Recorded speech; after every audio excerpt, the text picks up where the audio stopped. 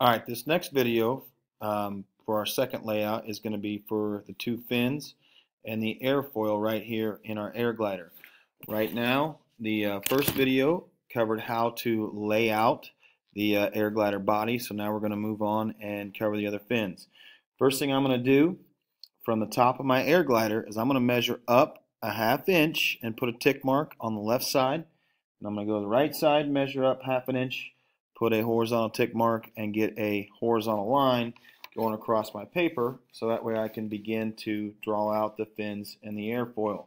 So I put my 0 on that line, measure up a ½ inch, put a tick mark, go down to the other side, measure a ½ inch, and put a tick mark as well. Take my ruler, line it up with both tick marks,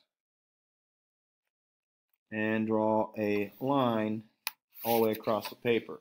Now, this area right here in the center between the air body and the air glider body and what our fins are going to be, this is scrap right here. So I'll just go ahead and scratch that out. So you have your air body, then you have the bottom of your fins and your foil. Up next, we're going to create the top line right here. So I'm going to measure up .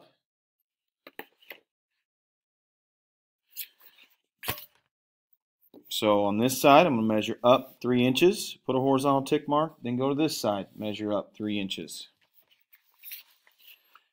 Put my 0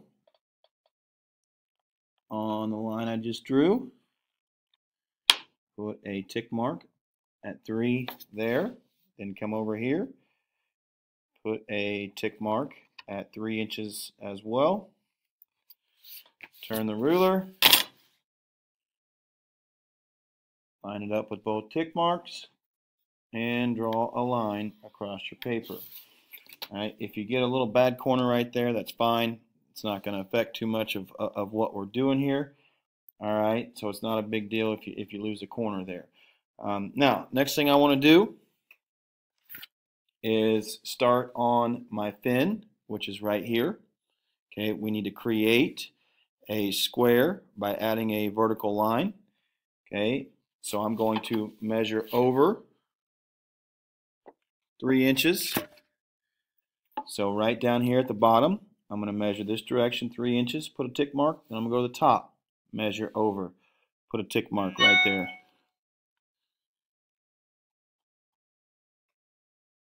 Line the 0 up with the left edge, vertical tick mark there, go to the top, and a vertical tick mark here. Turn the ruler and draw a vertical line. I'm also going to do the same thing to this side. I'm going to measure to the left 3 inches and to the left 3 inches. Down here at the bottom, measure over 3 inches. Tick mark, go to the top, measure over 3 inches, turn my ruler, and draw a vertical line. Okay, so I have my two squares for the fins that I'm going to lay out. Next thing I'm going to do is find my marking points for my diagonal line that cuts across the square. This line is 3 inches up, or sorry, a ½ inch up, and I'm a ½ inch over right there. So at the top, I'm going to measure over from the left edge on this top line, measure over a ½ inch, put a little tick mark there. Then on this vertical line, from the bottom, I'm going to measure up ½ inch.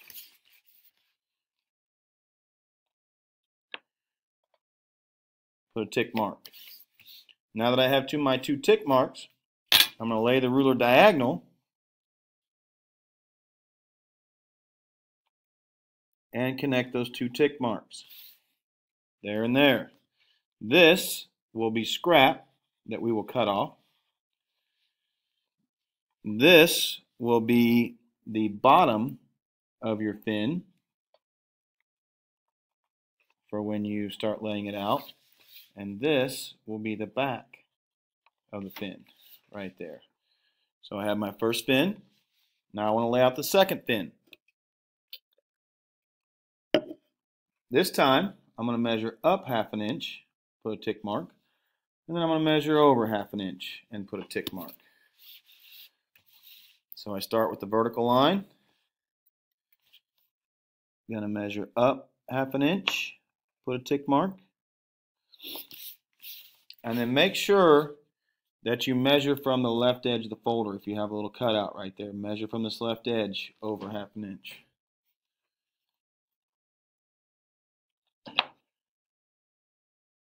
And then turn your ruler and connect these 2 points right here.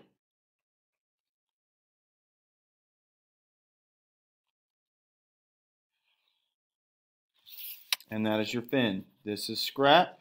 This is the bottom. This is the back.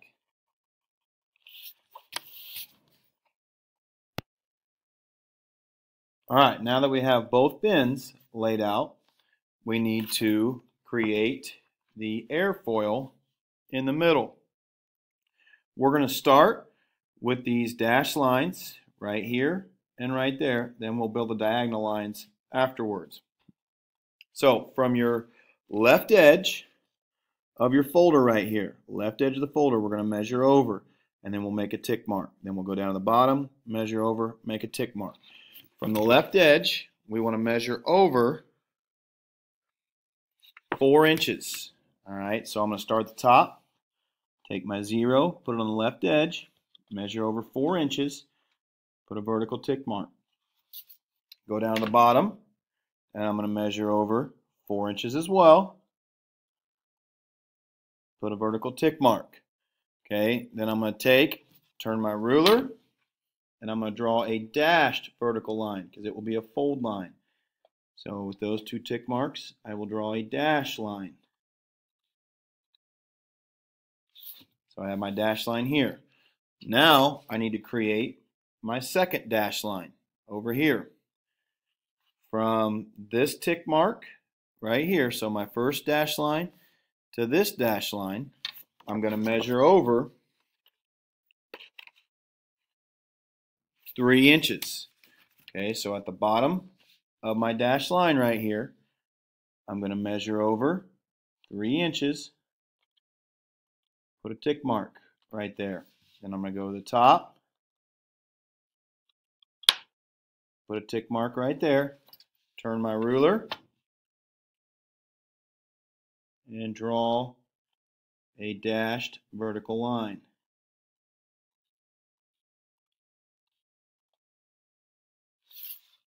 Alright, so I have my 2 dashed lines. The next thing I'm going to do is create the diagonal line. Now, for this one, we're going to be using an 1/8 inch measurement at the top and then a 3/8 measurement down here at the bottom. Okay, so if you're having trouble with the ruler, make sure you ask. Okay, I like to kind of get away. So if you read a ruler, it has a lot of little marks in here. Some of them go in 64, some of them go in 30 seconds. Okay, so I like to slide over to where I know it's in 16ths right here. And your 1/8 mark, if you look at it, so if you're looking at your ruler, your 1/8 mark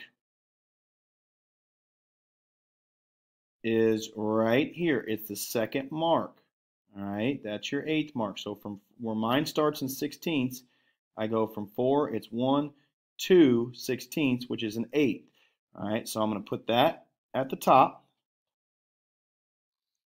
The top is an 1/8, so I put a tick mark there. That is an 1/8 right there. Then down at the bottom is 3/8.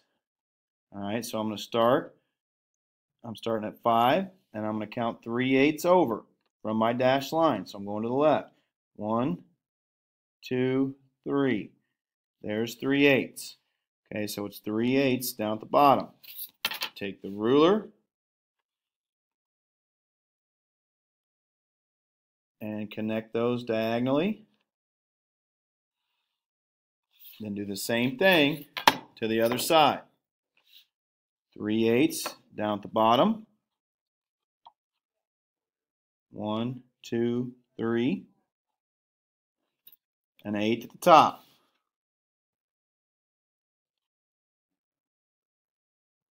Right there. Then turn your ruler and connect it diagonally.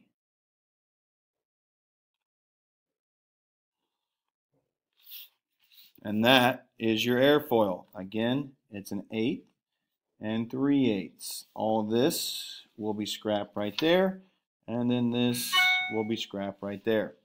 That concludes the layout for your parts to your airfoil. I'll have another video on how to cut out and score your dash lines.